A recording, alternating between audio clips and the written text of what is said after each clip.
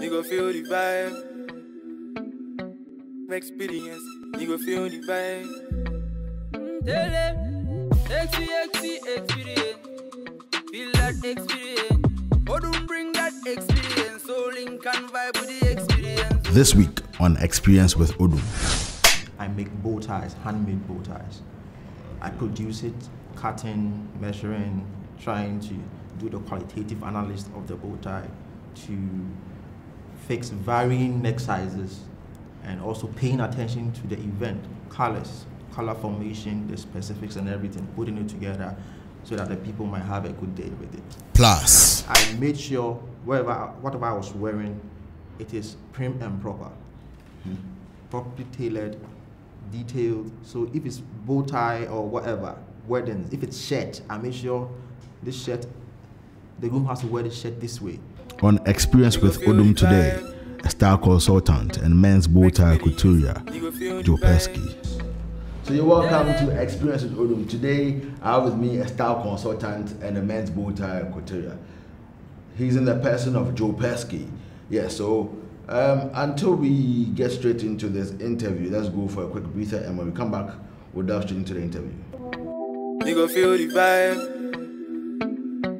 Experience. So you're welcome back from this short breather. Yes, like I said earlier, today I have with me a style consultant and a men's bow tie couturier. Obi say you're then a men's bow tie couturier. You're not anything, you know. Yeah, but that's why we have him here.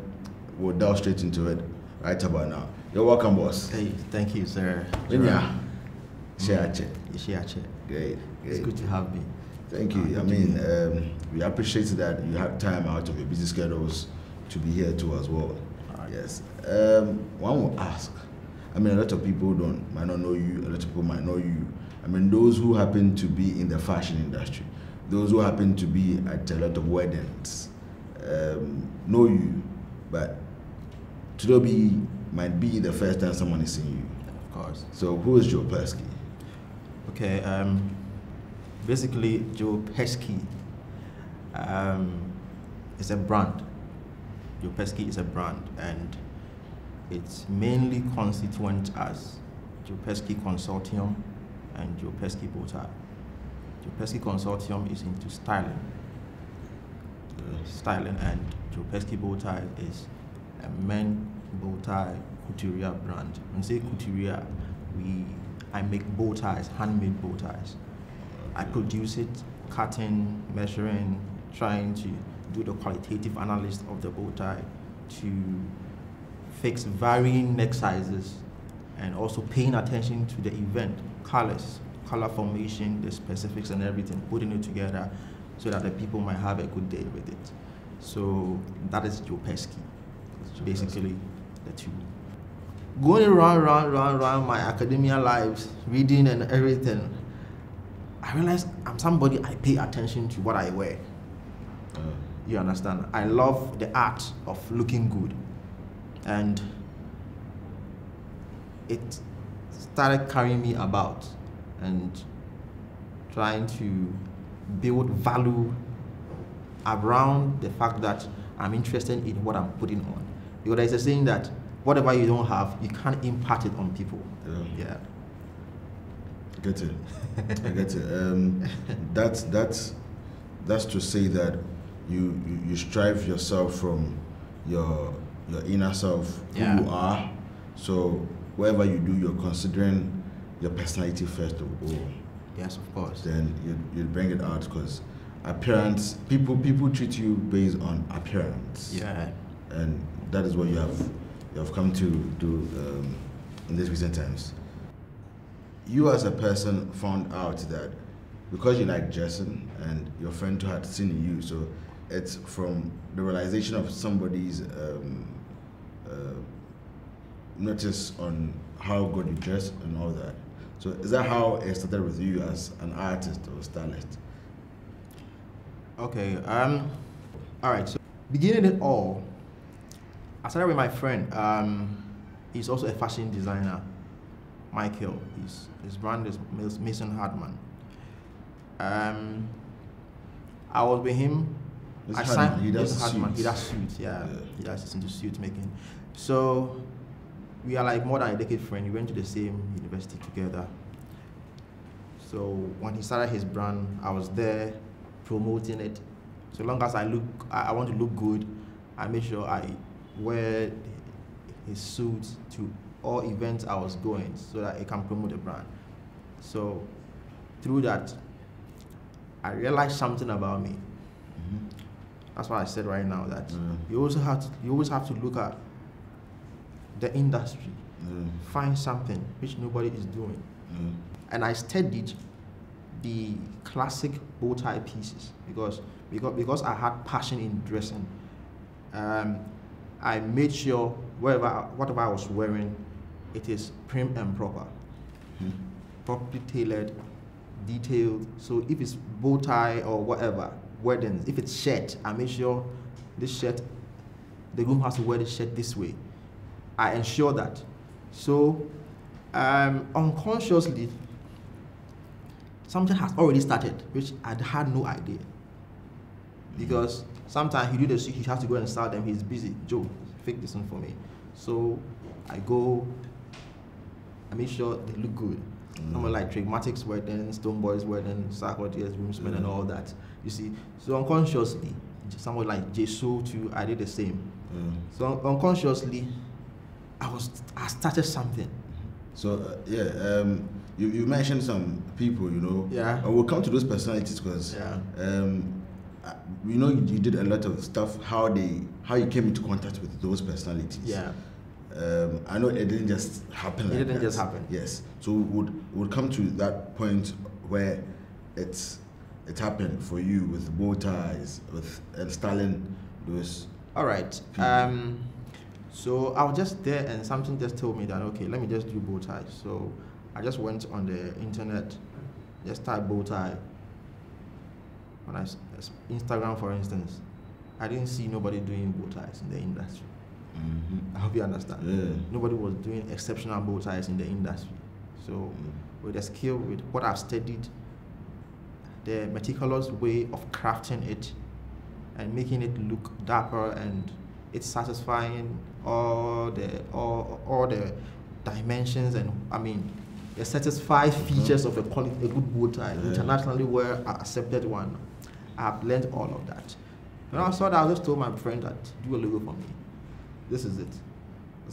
So when I post the logo, people were laughing at me. You know, why bow tie? MPO scholar, why bow tie? I mean, it's in the part of our world. Yeah. You ask why you have to do a bow tie. Yes. I mean, we are used to the fact that we'll go to the market, we'll go to the boutique. Yes. Then we would just buy like a bow tie. Yes. You know, and just we are done. So I was moved. One thing that inspired me was that I'm a bespoke person. I like tailored outfits. Your outfit is clear. Yeah, I like bespoke, perfectly good silhouettes. So I also thought it wise that we have a lot of fashion designers in Ghana, but there is one common mistake most of them are doing. If you are doing a bespoke piece, a bespoke suit, you have to do a bespoke bow tie for your client. It doesn't correspond well when you do a bespoke piece and then you go in for an already pre-tied bow tie for. Last weekend I had so far 130th memory in groom styling in weddings in Ghana. So you know what? 130th styling in after 130 grooms. That's at the last Saturday. Yeah. Great. 130 grooms so far. Each other weekend is booked. Minimum 3 events in a weekend. Wow. So would delve into, because you're talking about bow ties and all that. Yeah. The reason why I cut you short with that is that I'd want our viewers to actually see the kind of bow ties you're talking about. Okay, all right. And how you craft it. Oh, okay. You know, so that they see on set. Okay, it's a handmade bow tie. Yes. Self-tied, and I can demonstrate how. Yes. I mean, so the kind of bow ties you are actually talking about. Maybe probably somebody's thinking about the one we just buy. Yeah, I know. Let's go on a very short commercial break, and when we come back, would go straight into the bow ties and all that. So stay tuned with me and enjoy this ride. You go feel the vibe. Experience. You go feel. So welcome back from the short breather.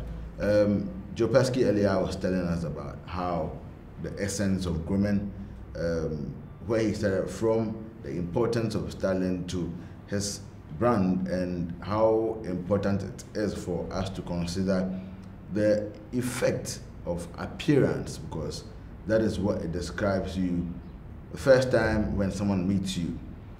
He's into bow tie, men's bow tie, and many of you might think that, oh, it's just our normal bow ties that we wear. Earlier he made some submissions that when we are talking about vintage, when you're talking about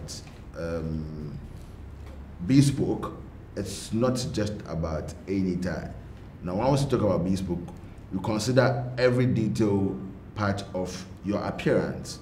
So today on Experience with Odum, we are going to look at the types of bow ties and how he does all these things, so that we learn from it as men too as well, and as women too. If you want to get your husband a vintage or a better still, a bespoke bow tie, you will contact Joe Persky and you will learn a few things from the show too as well. So boss, so thank you. I think I have pieces of my works here, and this is the velvet piece, and this is the satin piece. This is a velvet too as well, and this one is a pattern piece.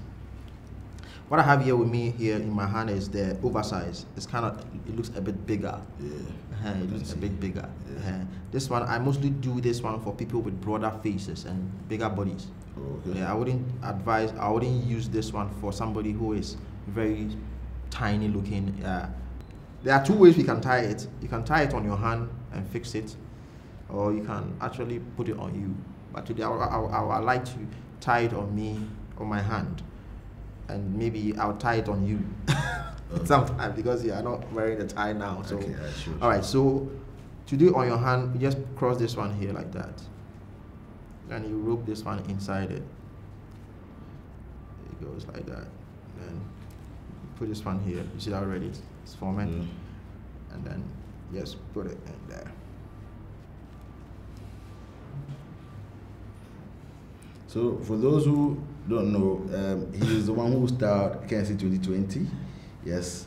Yeah, I think that was early January. Yeah, early January.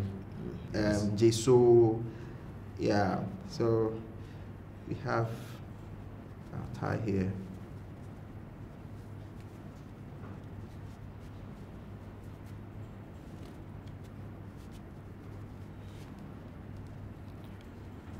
So we have our bow tie here fixed there. Wow.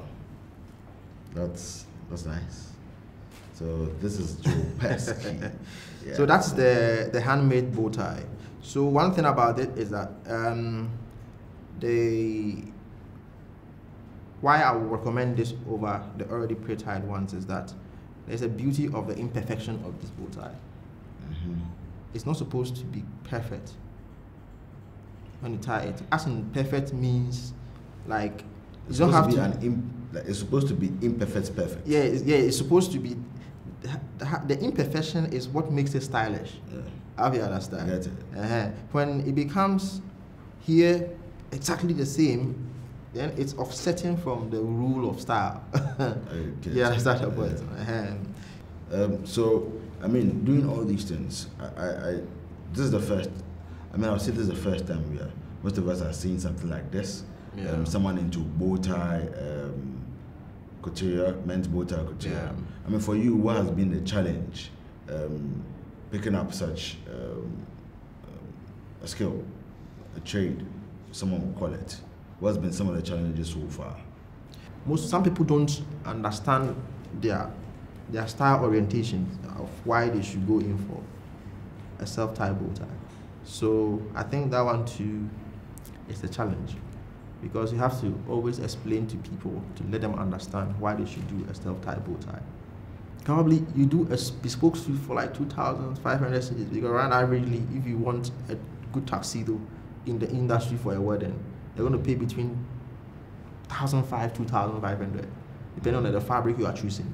You understand? Yeah. So you can't say that you are going to, you want a cheap bow tie for that kind of. Another thing is preference. somebody wants to have a good MC. Yes. But that is not really bothered about drinks. Somebody wants to have a good decor because that's what they are so best fit. So before we get into the next set of questions, which we're about to wrap up, we'll go for a short breather. Then when we come back, we'll be wrapping up. Yes, and we'll see how best we can get other stuff going through. You go feel the vibe. Experience. You go feel the vibe. We want to know how many years have you been doing this? Any personalities style so far? How many personalities you start? Mentionings of personalities you've done, and how's the road been like so far? Okay. I would say officially and unofficially. Or unofficially, I mean, officially, from 2020, that was when I actually started commercializing the bow tie and the styling works. And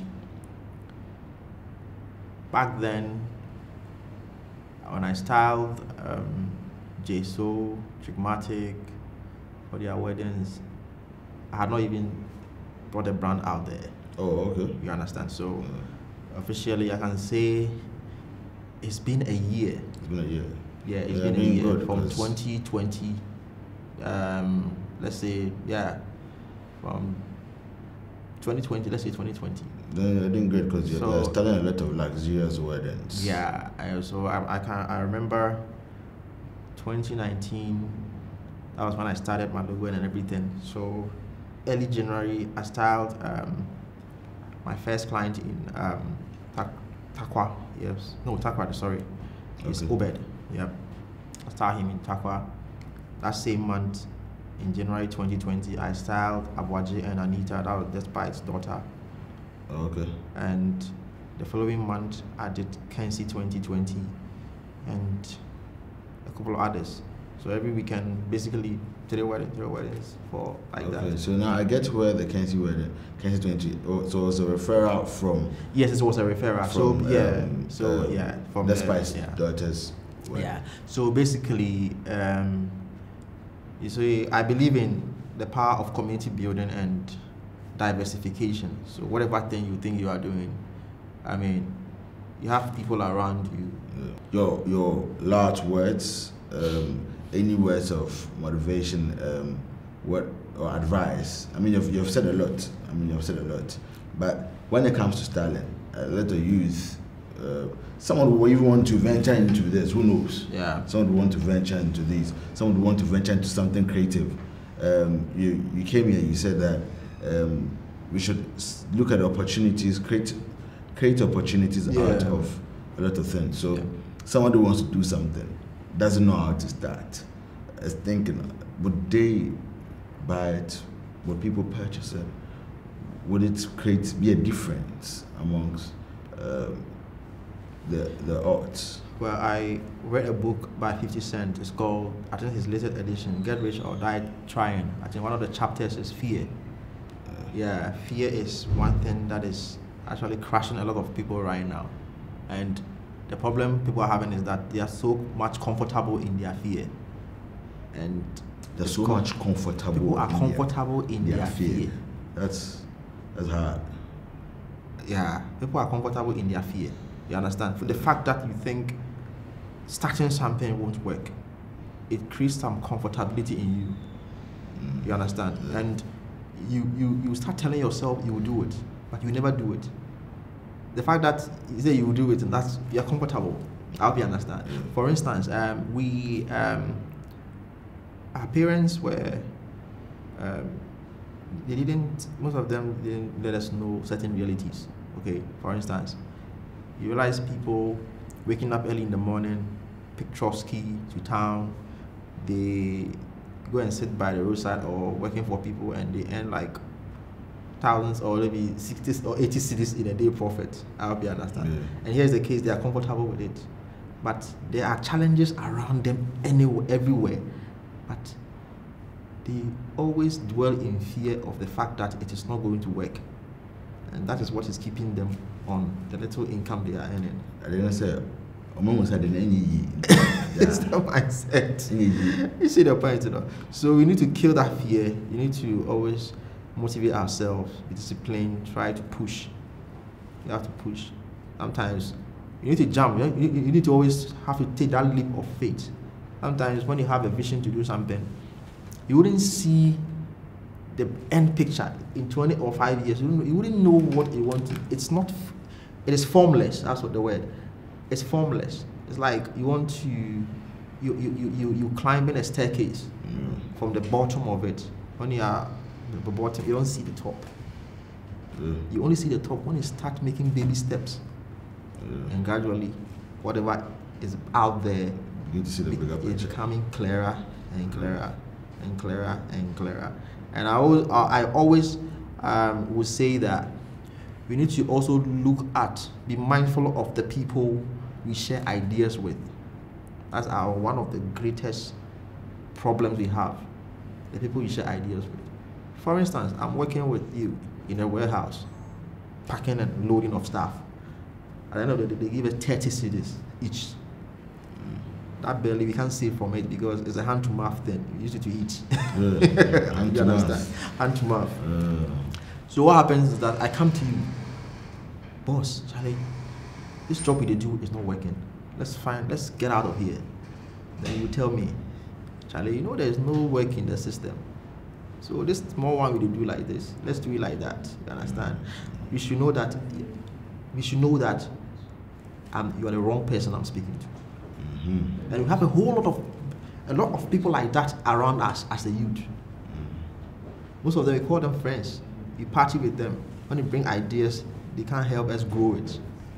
I hope you understand. Yeah, I was telling a friend sometimes that it is better for you to dine and drink or dine and wine with the same person that you'd share ideas and you work towards that ideas.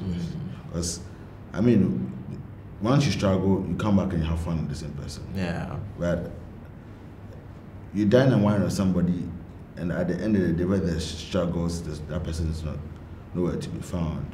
So, but just the point that in success, you have to move with those that who are ready to move with. Yes, that is family. You create family around people, because even the Bible said family is not by blood relations, by the people that understand our philosophy. Right. So Proverbs said, before two can work together, they have to agree. Yes. So so the agreement is the common philosophy you have to share. So if you are working with somebody and the person actually don't understand your ideas you are bringing and merge it with something for you, you have to run away from such people. Great. Thank you very much, Joseph Persky. Yeah. I'll just say one more thing. I thought you said one more thing I want to say. I'm actually working on a book. I call it The Dynamics of Style Constraint. I'm trying to add to The Dynamics of Style Constraint. It's a book I'm coming out. I'm working on it. Great. Working to launch it soon. You know, I'm from the academia. I need to try and create that value, bring it. For us, you know that for some of us, we are always there to support. Yeah. I mean,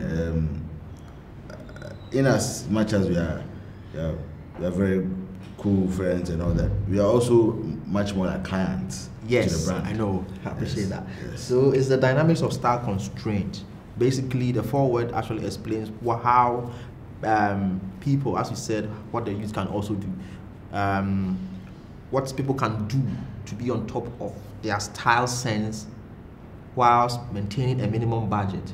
So it is a 4-quadrant kind of model I have actually designed. I hope you understand. Yeah. And it's a 4-quadrant. It's like the graph, X and Y axis. Yeah. We have the 4 quadrants. Yeah. So at any given point, any person on earth will find himself in one of the quadrants. Good. And in each of the quadrants, you have a specific purchasing ideas or certain type of rules, certain things you need to do to stay on your style game. It's coming soon. Great. So we'll be expecting Yes, the book pretty soon. We also thank you for coming to. We really appreciate it. I appreciate it too. The words of motivation to the youth out there too was great. You need to have a leap of faith, and you need to see above yourself, have substance. Be careful the kind of friends you make, because they make you. So thank you once again for staying tuned with us today, myself, Jared Odum, and my special guest, Joe Persky. So at the same time next week, stay tuned, shalom, and be blessed. You go feel the vibe, experience. You go feel the vibe. Tell them, experience. Feel that experience. Oh, don't bring that experience.